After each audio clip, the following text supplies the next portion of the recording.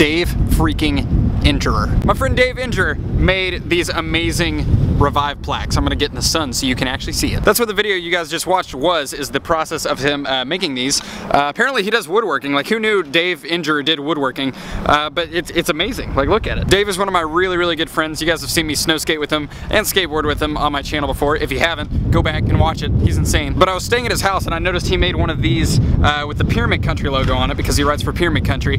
And he came up with the idea to make some Revive plaques, and I thought it was the coolest thing ever. This is like the ultimate thing to put on your wall at your house, you know? Like, it's just awesome. You can put it on your dresser, put it on your door, put it on your cat.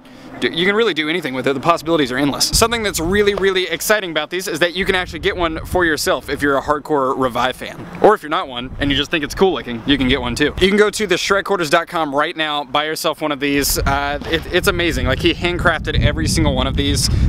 Incredibly talented. I would not know how to do that at all. So yeah, if you want to get one of these for yourself, once again, go to theshredquarters.com. There's a limited stock of these. I don't know if he's ever gonna make one of these again, so it's kind of like a limited edition piece of art right here. So if you're a big supporter of Revive and you want to hang something Revive-y on your wall at your house, I definitely recommend getting these. And you're gonna be supporting Dave, and Dave is literally one of the most kind human beings on the planet Earth, and he deserves every bit of success going for him, ever. I'm gonna put a link in the description of his Pyramid Country Exeter part, so you guys can watch him be freaking amazing on a skateboard, because he is crazy talented on a skateboard. And you can follow him on Instagram at David_Ryan Injurer. I believe that's what it is. That's also gonna be in the description. That's pretty much it. Dave, thank you so much for making these.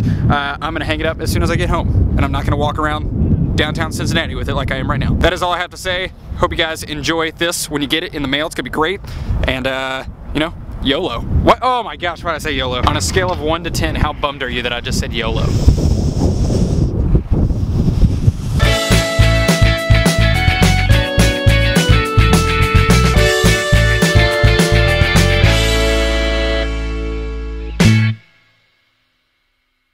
If you had to describe Dave Injurer in 3 words, what would it be?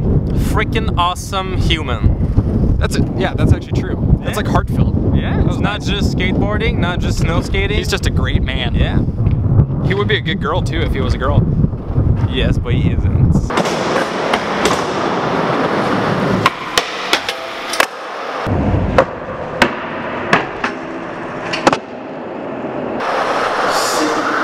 Wow.